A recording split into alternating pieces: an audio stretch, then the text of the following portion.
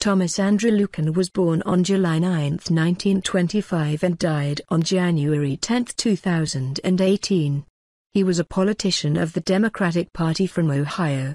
Luken received his high school diploma in 1942 from Purcell High School. During the Second World War, Luken served as a U.S. Marine. In 1947, he earned a Bachelor of Arts degree from Xavier University in Cincinnati, after having earned some credits at Bowling Green State University. In 1950, he earned a law degree at the Salmon P. Chase College of Law at Northern Kentucky University and began practicing law. From 1955 to 1961, Luken served as solicitor for the city of Deer Park, Ohio. He was then appointed United States District Attorney for the Southern District of Ohio, in which he served from 1961 to 1964. He served on the Cincinnati City Council from 1964 to 1967 and from 1969 to 1974. He also was the mayor of Cincinnati from 1971 to 1972.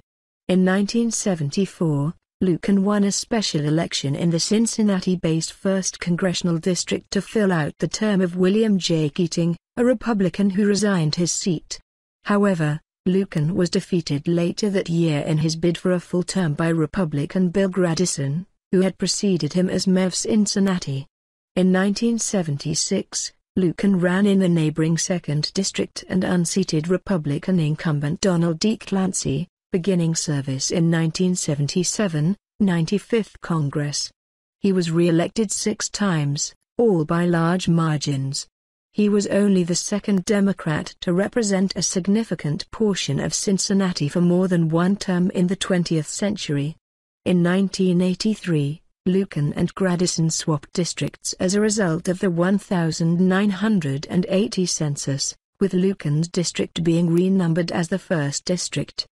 He did not run for an 8th term in 1990, opting instead to retire in favor of his son, Cincinnati Mayor Charlie Luken, who won a term in his father's former seat.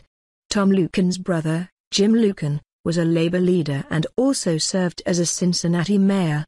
Tom Luken died on January 10, 2018.